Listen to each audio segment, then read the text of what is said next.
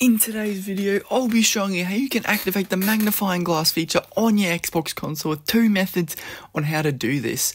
What's up guys, welcome back to the channel. If any of you are new here, make sure you like, subscribe and turn that notification bell on so you never miss any of my videos like this. Remember guys, throw those comments at me if you're not sure of something. Don't hesitate to do that because I'm always happy to help. So make sure you go do that. Now let's get into today's video. So the first thing you want to do guys is obviously press your home button on your Xbox controller and you want to hold that down. And you want to bring up this menu right here. And after you've done that, you want to click on the two little boxes and you want to click yes to turning on magnifying.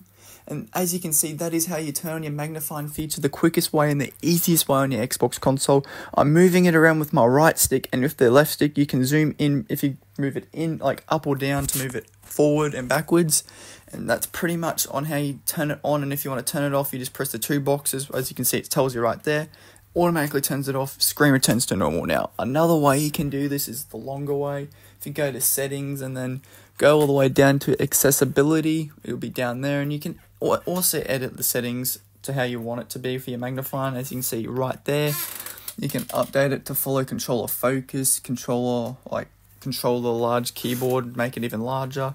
But if you just want to turn it on, you just got to make sure that box is checked right there. As you can see, it's turned on. And if you ever want to turn it off, you just uncheck that box and then that will completely remove the magnifying feature. But that is pretty much it for today's video guys. So make sure you like, subscribe and turn that notification bell on so you never miss any of my videos like this. Remember, comment any questions or queries down in the comment section below, and I subscribe because I'll be replying to all those comments. So make sure you go do that, and I'll catch you all in the next video.